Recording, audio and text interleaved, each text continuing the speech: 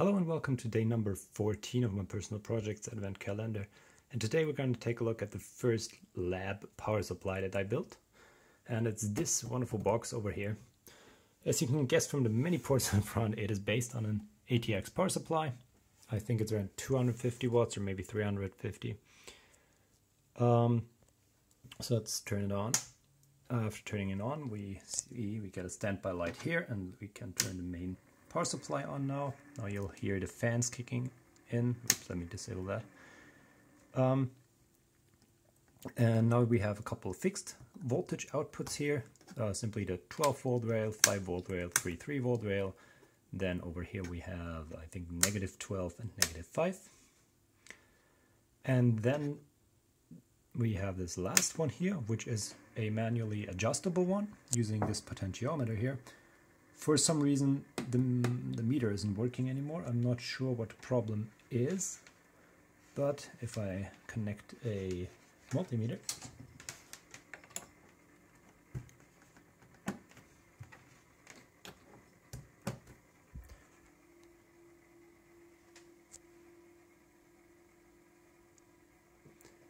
you can see that I can adjust the voltage anywhere from about 10 volts down to 4 millivolts.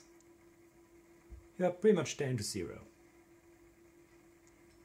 So that works, but for some reason the readout is broken right now. And you can see it flickering, and yeah, no, just not entirely sure what's wrong with it.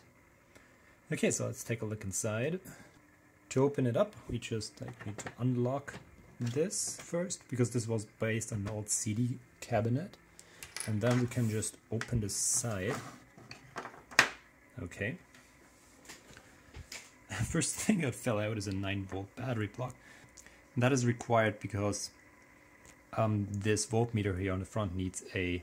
Let me turn this off. Because this DC voltmeter on the front requires a different power supply from the one that it's measuring. So let's take a look at the mess. Of course, in the back there you can see the main power supply. Then here on the right is the heatsink and fan for the adjustable output. It's a simple linear dropper.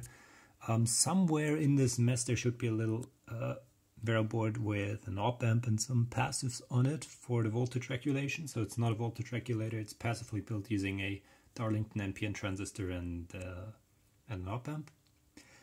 Also down here we have a fuse box, so each rail is fused. Probably fairly high even, because I mean ATX power supplies, they have a lot of power.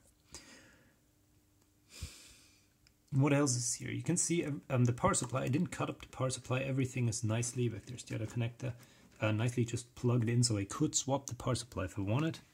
Here we can see the back of the panel meter. And of course there in front there's the pot for the manual voltage adjust.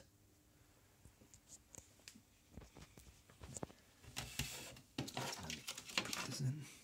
You turn it around. Here you can see the cutout for the fan. That's the noisy one, by the way, because if we just turn on the power supply on its own, it sounds like this. Just a nice quiet hum, but if we turn on the adjustable one, yeah, that's noisy.